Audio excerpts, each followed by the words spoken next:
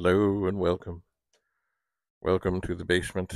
This is a record I found called The First Family, and this is side 2. So we'll get it a spinning. We'll line it up just so. What is that noise? Okay, something's not right here. Something is not right.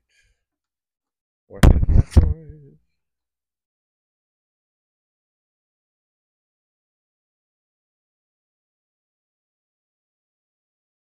I don't know what that was. It was a clunk, clunk, clunk. Alright.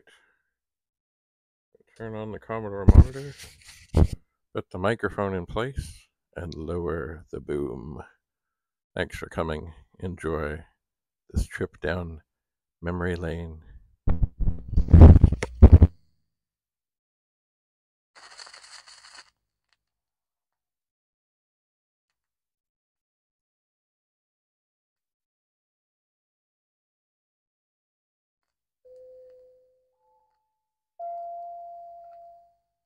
The following is a public service announcement.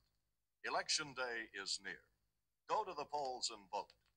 Vote for the candidate of your choice, but vote.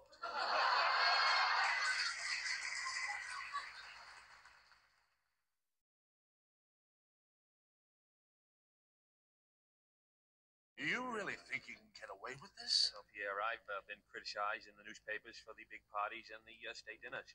Now we've got to cut down, and economy starts at home. All right, if you say so. Oh, here they are. All right, gentlemen, let us be seated. Mr. Adenauer, if you will sit next to your friend, Mr. de Gaulle. And Mr. Castro, if you will sit here next to your friend, Mr. Khrushchev. Mr. Nasser, if you will sit here next to Mr. Ben Gurion. I'm sorry, Mr. Nkrumah. If you will sit in between Mr. Ben Gurion and Mr. Nasser, then you can turn either way. Now, Mr. Shankai Shek, would you please sit there beside Mr. Khrushchev? Oh, good. Now, before we get down to the business at hand, I think lunch would be in order. Now, I thought that instead of the formal food we usually serve here, that we would have a typical American businessman's lunch. So I'm going to send down to the delicatessen store for some sandwiches. Well, how does that strike you, gentlemen?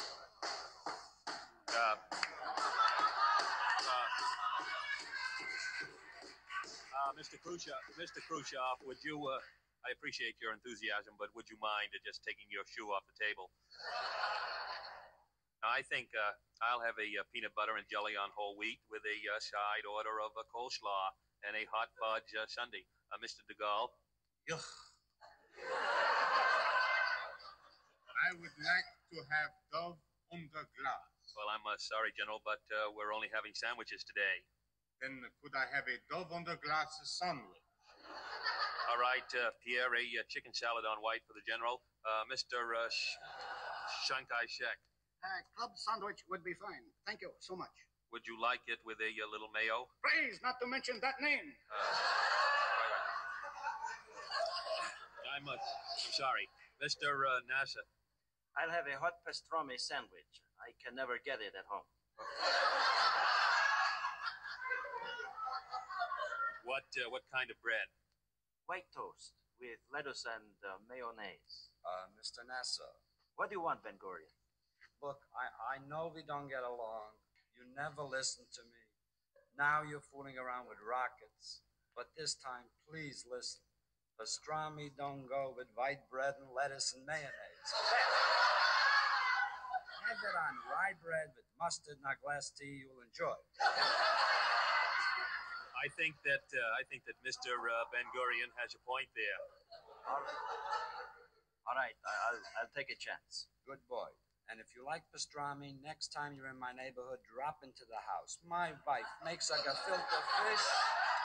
It melts in your mouth. We'll have to get together, Mr. Ben Gurion. My name is Ben Gurion. You can call me Ben. My name is Abdul Nasser. You can call me Abe. Good. Now, fine. Mr. Khrushchev. Oh, you don't have to order special for me. I'll have a bite of everybody else's.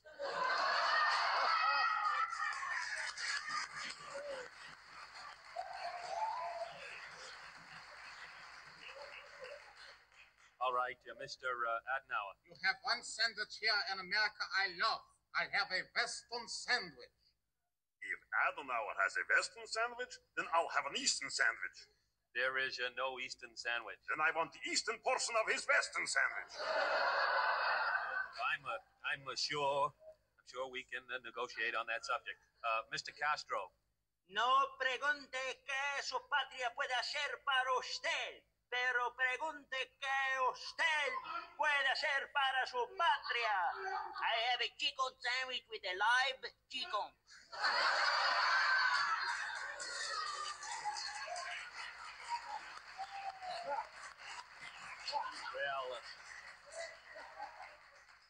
Well, that leaves Mr. Nkrumah. What will you have, sir?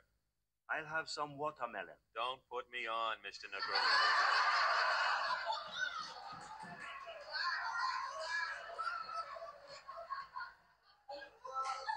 All right. A ham and egg sandwich and a Coke. And I guess a bowl of borscht. Okay, Pierre, put the rush on it. Very good.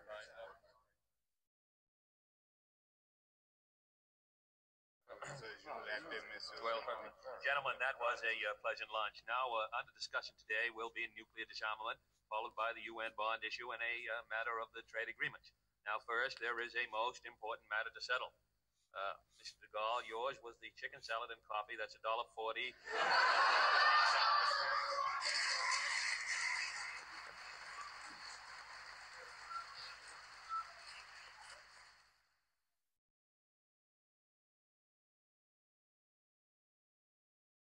Well, what do you say, Dixon? Will you make up your mind?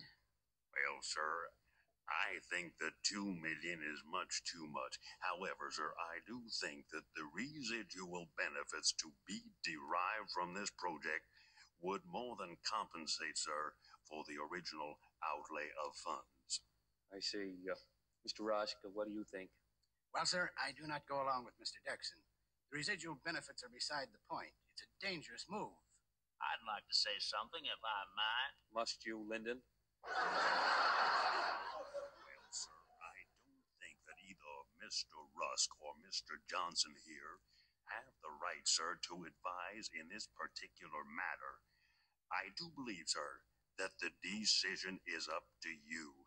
And if I may say so, you are holding things up. I think this truly calls for an immediate decision on your part, sir. Ev, you drive a hard bargain. But, okay, here's what I'll do. I'll sell you a boardwalk in Park Place with 2 hotels on it.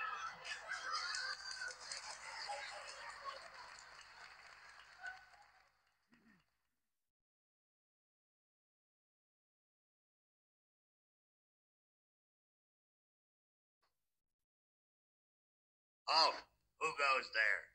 Oh, it's you. Go right ahead.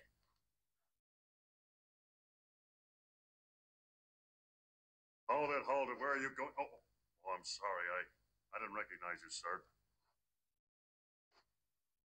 Hey, no one is admitted beyond. Oh, I'm sorry, sir. I didn't know it was you.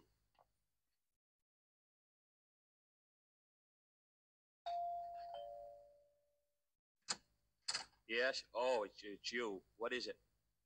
Caroline come out and play? I'm sorry, young man, but she can't. She's in Italy with her mother. Oh. Well then, what's Lyndon doing?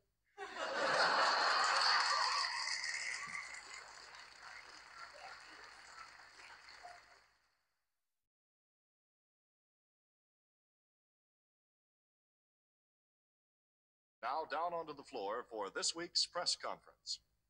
Yes, well, there is no opening statement. I think I will just take the first question.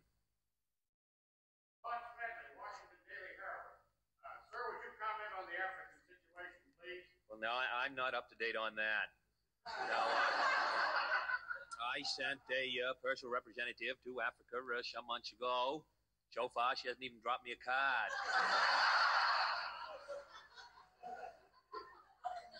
Yes. Arlo Sievers, National International Postal Staff Let me say this about that now. The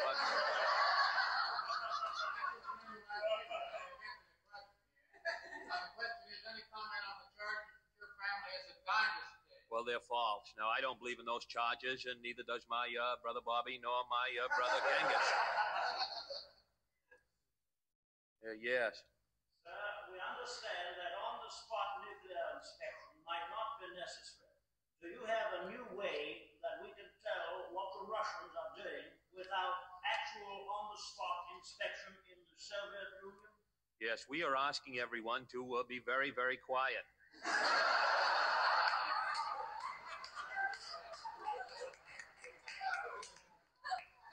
You in the flowered hat.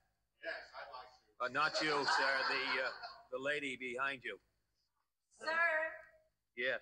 when will we send a man to the moon? Whenever Senator Goldwater wants to go.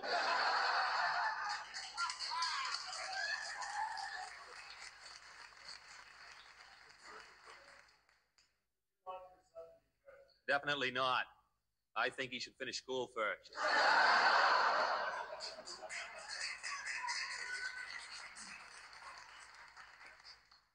Yes. What are you going to do about the medical care for the aged? Try to stay young. I think we have time for one final question. Yes. Now that you're in office, what do you think the chances are for Jewish president? Well, I think they're pretty good. Now, let me say, I don't see why a person of the Jewish faith can't be president of the United States. I know as a Catholic, I could never vote for him, but other than that...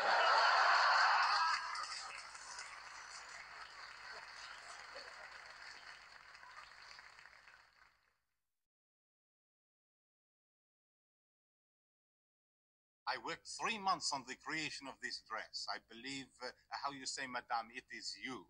A Jacques original for you. Eh? Merci, Jacques. Très bien. You're right, Jacques. I like it.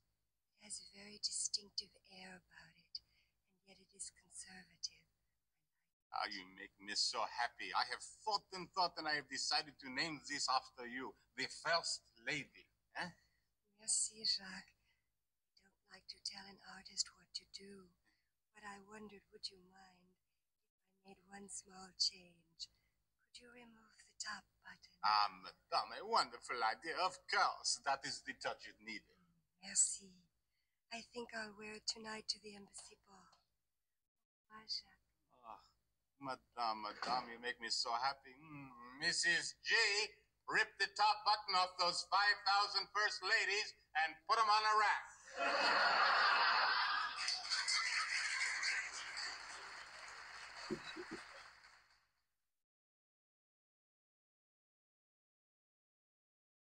Pass me the magazine section of the Times. I'm doing the puzzle. Well, then give me the book review section. Here you are. Isn't it nice being here alone on a Saturday night? Just the two of us for change. That's what you said last Saturday, and the Saturday before that, and the Saturday before that. You want to see a movie? Fine. There's a wonderful abstract Swedish picture playing. I knew you'd say that. I know where there's a good Italian movie playing, seeing as how you like foreign films. Wonderful. Which one? Hercules, starring Steve Reeves. I knew you'd say that. Well, there must be something to do. I just feel so guilty just sitting here, like I'm cheating the country. You want to go bowling or something? I can't. I lent Ladybird my ball. What are the Rusks doing? They're always entertained. We could call them and you could feel them out. I'll call.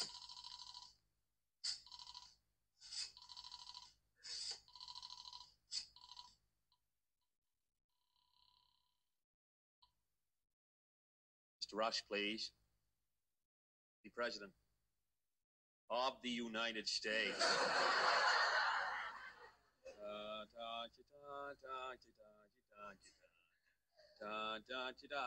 Hello, Dean. No, it's not an emergency, not a big one. Well, I wanted to know what's going on there. I hear noises and laughter. Oh, a party, isn't that nice? The Rusks are having a party, Jackie. I was just telling Jackie that you were having a party. Yes, she's here with me. We're home alone tonight. Just the two of us. She and I, no one else. Alone. The two of us. What? What did I call about? Oh, it's not important. I'll discuss it with you on Monday. Yes, thanks. Oh, and Dean, if you get any political questions that you can't answer, be sure and call me, because I'm not going anywhere. Jackie and I will be home, alone. Goodbye. I'll tell you what. Let's call up for a pizza. I can't do that. I can't call up and say, this is the President of the United States, send up a sausage pizza. Just... Don't tell them who you are. Just tell them to send it to 1600 Pennsylvania Avenue. I don't know if I can do that. Well, let's do something.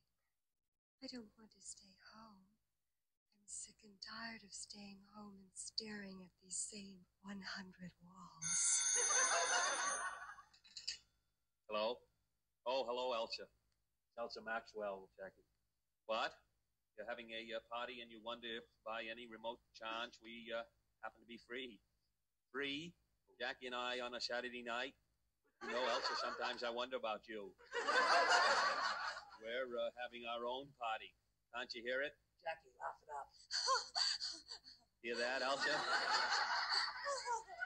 That Adlai, he's such a cutie. He always makes Jackie laugh. Just a minute. Yes, thank you. I will have some more champagne and fill the Maharaja of Baroda's glass. Don't forget the Maharinis. Oh, Elsa, I have to hang up. The Humphreys and Goldwaters are at it again. Goodbye, Elsa, and thanks for thinking of us. Pass me the magazine section of the Times. I'm doing the puzzle. Oh, then give me the book review section. Isn't it nice being here alone on a Saturday night? Just the two of us. Change.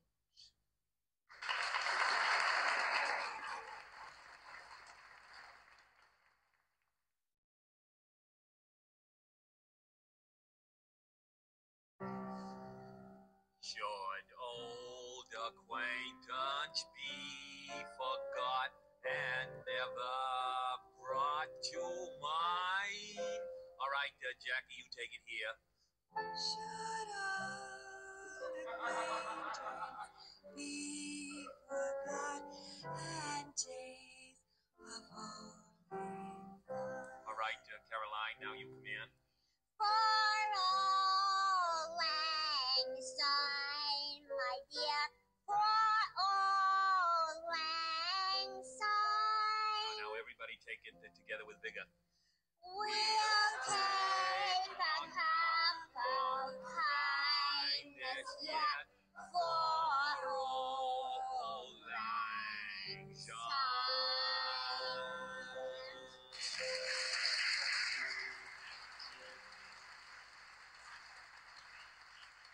All right. Now let's remember the number to call in New York is Eldorado.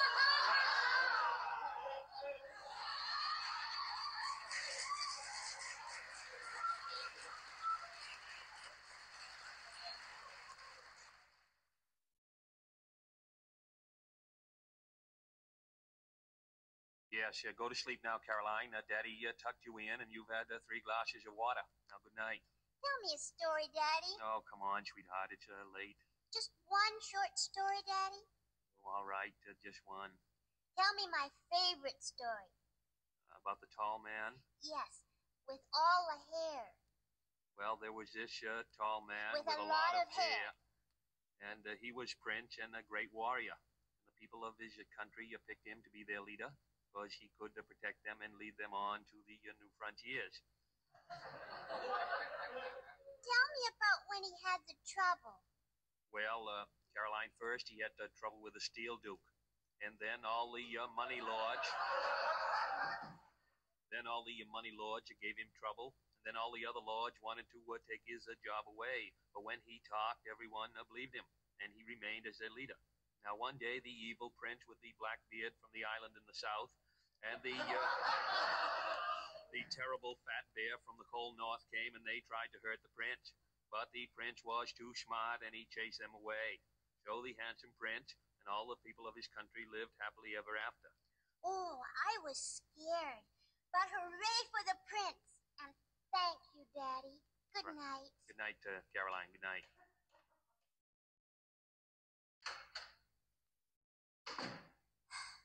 These sessions do him so much good.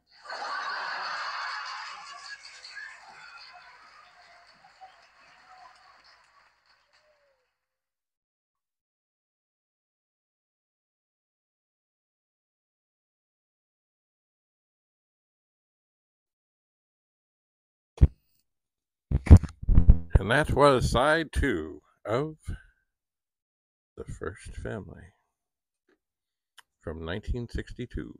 I had never even knew this existed before. Anyway, hope you had a laugh and a chuckle, and I suppose regardless of whatever country you were in, wherever you are in the world, hopefully you're allowed to vote, and hopefully you do vote, despite the efforts of some people to keep people from voting. Oh, it is ironic that some people who are fighting for democracy would do anything to make it more difficult to vote. Anyway, I hope you enjoyed this record. I certainly did. Thanks for coming. Bye for now.